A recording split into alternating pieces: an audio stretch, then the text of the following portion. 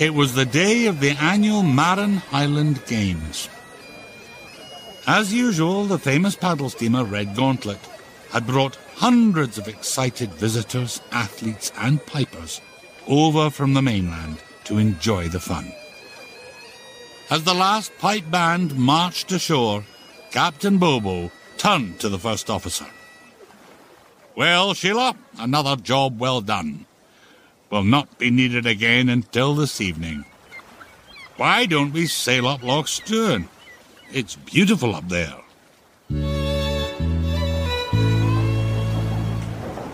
Half an hour later, Sheila pointed out an old pier up ahead.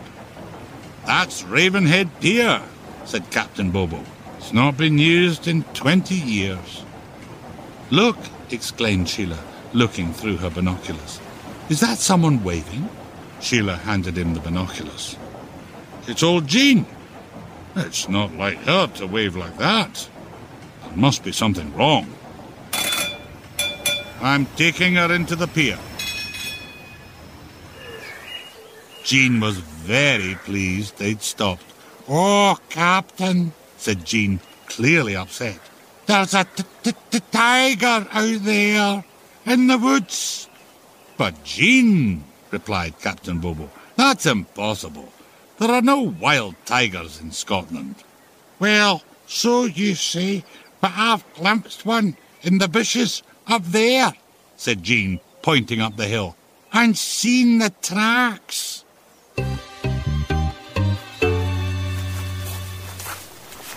Jean led everyone up the hill. Halfway up she stopped and pointed down to the ground. Sure enough, there were paw prints in the mud. Sheila tried to follow the trail. "Look, they lead right up into the forest." "What did I tell you?" said Jean. "It's not safe here." And then she added firmly, "So, Bobo, I'm relying on you to catch it." Once back on board Red Gauntlet, Captain Bobo talked to Chief Engineer Puffy Watt. "Jean's right. We need to help her," he said. "We'll need to build some sort of trap." "Well," replied Puffy after a moment, "I suppose we might be able to do something with the old railings on the pier and some rope."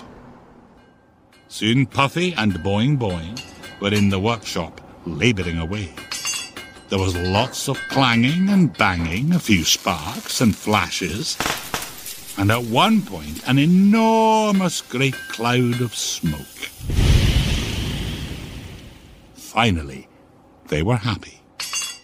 "Right, let's get up on deck and show the captain."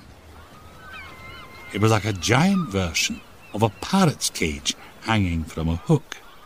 Sheila asked what sort of bait might attract a tiger. Bleep suggested one of Cook's finest cheese sandwiches. "They're so tasty." Puffy began his demonstration. "So, we place the sandwich here," and pointed to a large X marked in the middle of the contraption. "Now, imagine Billy here as a tiger." Puffy continued, gently pushing Billy towards the cage. "Now, Billy, move towards the sandwich. Yes, as though you were a hungry tiger on the lookout for a tasty treat. And when Billy, the tiger, picks up the sandwich, it releases this little spring under here, and that causes this rope there to be released, and then, wham, the cage drops down, and we catch ourselves a tiger. Simple." Thought Captain Bobo. "Good work, Puffy, but are you sure tigers actually like cheese?" They dragged the trap up the hill. "Now," Puffy announced proudly, settling the cheese sandwich carefully in its place, "all we need do is wait." "Shouldn't we hide, if we're not to frighten off the tiger?" suggested Sheila. "Oh, good thinking," agreed the captain. "Over there, behind those bushes." It's a hot day, and it might be a long wait. Billy, go back to the ship and fetch some lemonade." Captain Bobo was right. It was a hot day, and waiting for tigers can be very tiring. Soon the crew were feeling a bit sleepy. One by one, they nodded off.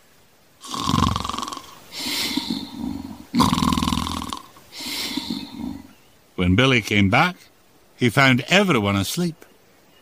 Looking around, he had an idea. He smiled to himself and quickly headed back to the ship. Returning a few minutes later, Billy sat down next to the sleeping crew. It wasn't long before there was a very loud clank. "A tiger! It must be the tiger!" Bleep screamed excitedly. The little group rushed out. Sure enough, the trap was sprung. The cage door had fallen, but it was empty. The sandwich had gone, but so had the tiger. Suddenly, Captain Bobo gave out a hearty laugh. "Billy! Very funny," he said, looking over at the far side of the clearing. There, sitting on a small rock, was Pinky, Billy's pet mouse, merrily munching his way through the cheese sandwich. Captain Bobo was still chuckling when he ordered the trap to be put back in place. "This time I think we might try something more likely to attract a tiger. What about some meat?" With the trap reset, the little group scurried back to their hiding places to wait and watch. An hour passed. Suddenly, Sheila whispered, "Did you hear that?" Somewhere up on the hill, there was a very faint snap. "There," said Sheila quietly. Captain Bobo nodded, then said softly, "Stand by, everyone." Something was moving, and it was heading right towards the trap. Crash! The crew rushed out excitedly, carrying ropes and nets, ready to confront the tiger. But when they got there, right in the center of the cage, chomping away, was the fattest, fluffiest tabby cat they had ever seen. "Well, well," said Captain Bobo, trying not to smile. "Would you believe it?"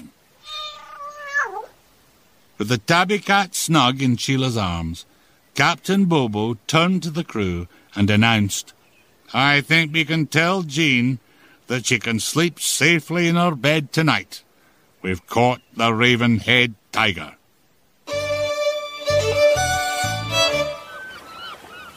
Jean was waiting back at the pier, first aid kit in hand, ready to bandage the wounds of those brave enough to wrestle a fearsome tiger.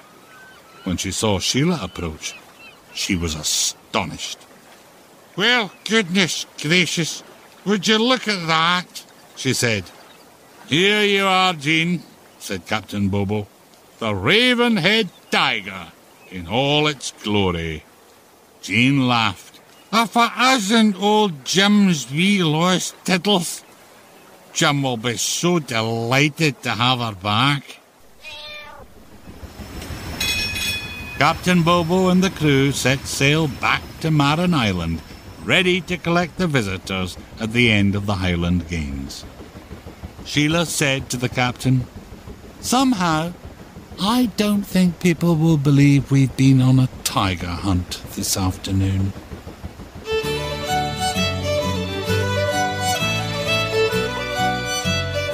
This is a Bell Media production, narrated by John Sessions, supported by the Audio Content Fund.